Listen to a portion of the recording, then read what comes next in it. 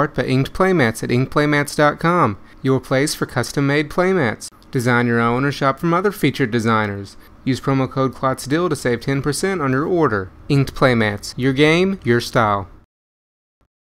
To do on their website, and come join us for a fun, friendly F&M environment.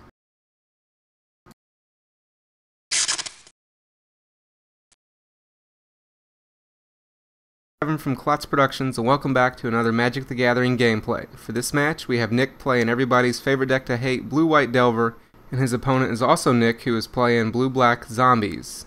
To make it less confusing, I will refer to them as Delver and Zombies from here on out.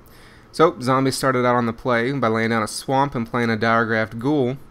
Then Delver immediately went to 18 to play a Gitaxian Probe and look at Zombies' hand. He wrote them down and drew his card, and then he put an island into play and played a Ponder. He took a look at the top 3 cards, but decided to go ahead and shuffle them away.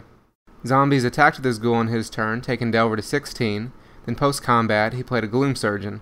Delver just put a Glacial Fortress into play on his next turn, then Zombie attacked with both of his creatures. Before damage, Delver played a Thought Scour, targeting himself, and then drew a card. He then paid 4 more life to play a Dismember and kill the Gloom Surgeon. Then he took the 2 from the Ghoul, going down to 10.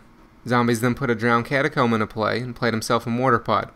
Delver just played Land Go again, and then Zombies attacked with his Ghoul again, taking Delver to 8. Delver then played another Gitaxian Probe on his turn, but he chose to pay for it this time, so he didn't take any more damage. Zombies then took Delver to 6 with his Ghoul. He then attempted a Blood Artist, however Delver countered it with a Mana Leak. It was alright though, because he had a second Blood Artist that he was able to resolve. Delver put a Seachrome Coast into play, but still wasn't playing any creatures. Zombies then attacked with his Ghoul again. Delver flashed in a Restoration Angel, however before it could block, Zombies played a Guess Verdict to force him to sacrifice it and lose 1 life.